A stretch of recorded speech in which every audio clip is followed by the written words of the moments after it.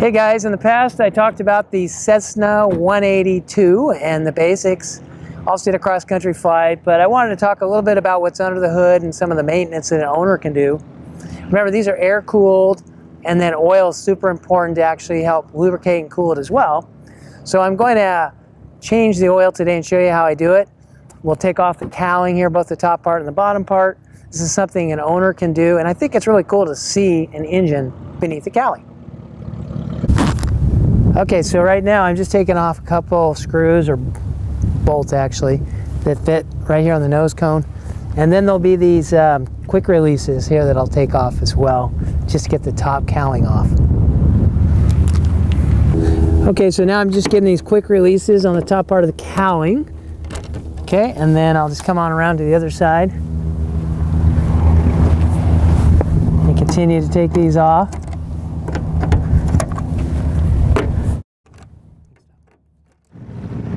All right, guys, we got the cover off, the top cowling. Wanted to show you we have the cylinders here, 3 on this side, 3 on the others, so 6 cylinders total. They're horizontally opposed.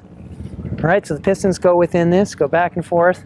We also have for the ignition system 2 magnetos, 2 spark plugs, so that is a safety mechanism that makes it fire a little bit more efficiently. We got a spark plug on the top of the cylinder, another one on the bottom. Other things are the oil, the filler cap right here, where I'm going to take the oil out in just a sec.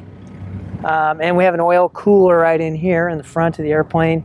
And that air comes through the front of this airplane and through the fins here and out through, we have some cow flaps and other ways for the air to get out. And that's basically what cools the airplane.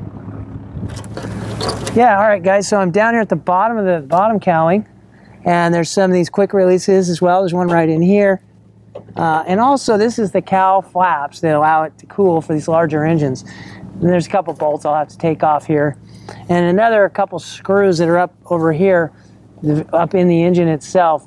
And that's what they call the air box. So it's basically the air that comes into the carburetor. This is a carbureted engine. All right, so we got the bottom cowling off. And we're going to deal with just the oil system. But just while I'm here, I'm also going to have to deal with the fuel system here. This is when you have fuel that gets water in it, you want to drain by the wings, but also at the very bottom of the fuel system, sometimes they call it a gasculator or a fuel strainer, but there's a little knob inside the engine cabinet, I guess it is, and I pull that to let fuel come out of this, and if there's any water at the bottom of this, then that also comes out. And so this is a really important feature, which I'm going to work on maybe in another video if we're lucky. I can videotape that. This is the carb box down here. This is the carburetor. It's actually like upside down compared to like a car. Now let me just show you the oil filter. Right in here is the oil filter. And I'm going to have to take that off as well. So that is the oil filter right there. It's kind of buried in there. It also has some safety wire. All right, so you see the safety wire. This is fresh safety wire, and then this is the old safety wire. Again, so that oil filter, I'm going to screw it on, and of course it can unscrew with vibration. So once I get it torqued to its tightness, it's very similar to a car, by the way. But then we put the safety wire on so that it cannot unscrew in air and I lose my oil. All right, just tools real quick, just for fun. We got some wire cutters. We're also going to have to take off the oil filter. We'll use the socket set. This to take off the safety wire. When we torque on the new one, we have a preset torque wrench for the exact torquing. Again, this is not a do-it-yourself video. I just wanted to show you kind of the steps I do. Maybe some folks will get some value out of that. All right, so that's blue quick release thing is actually the bottom of the oil pan. And when you push it, you start to actually get oil coming out. And you can turn it to lock it.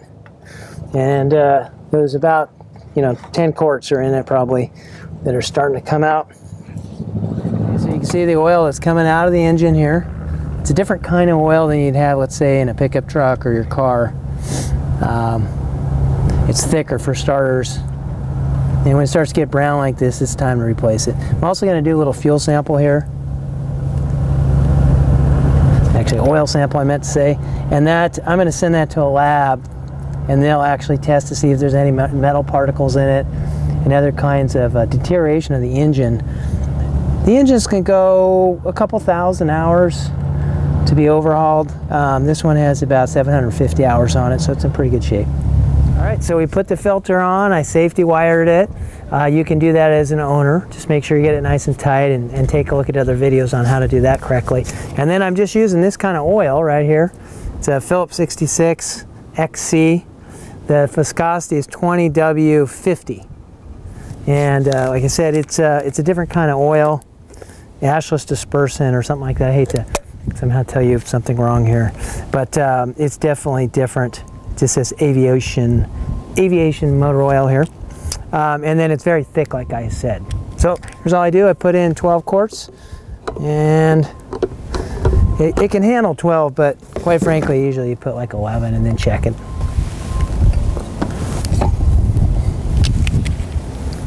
And that does it.